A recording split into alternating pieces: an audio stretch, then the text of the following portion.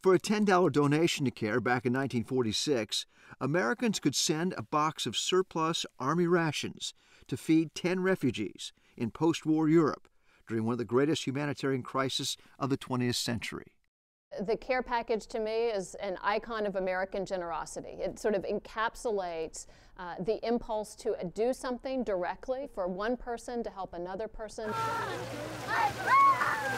Flash forward to today's Syrian refugee crisis, the largest humanitarian crisis in Europe and Asia since World War II.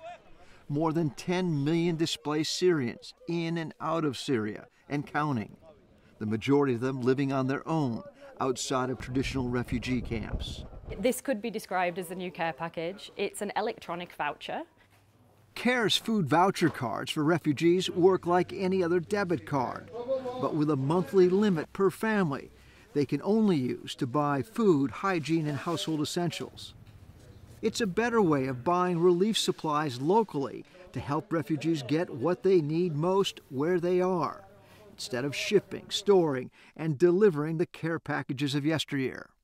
These two families are new arrival from Syria. CARE's relief workers in Turkey, many of them Syrian refugees themselves, make sure the voucher cards get to the neediest, like this extended family of 13 living in an abandoned warehouse just across the Turkish border from Syria. Today in Turkey, this voucher is worth about $18 a month per person. That means 60 cents a day for food.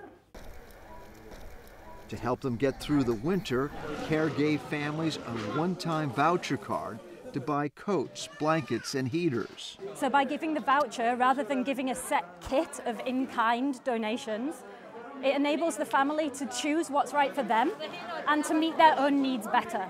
The world spends more on bubble gum than we do on our broader humanitarian responses.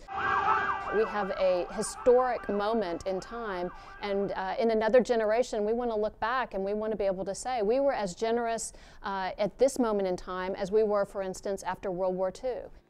From the Turkey-Syria border, this is Mike Saray reporting for CARE USA.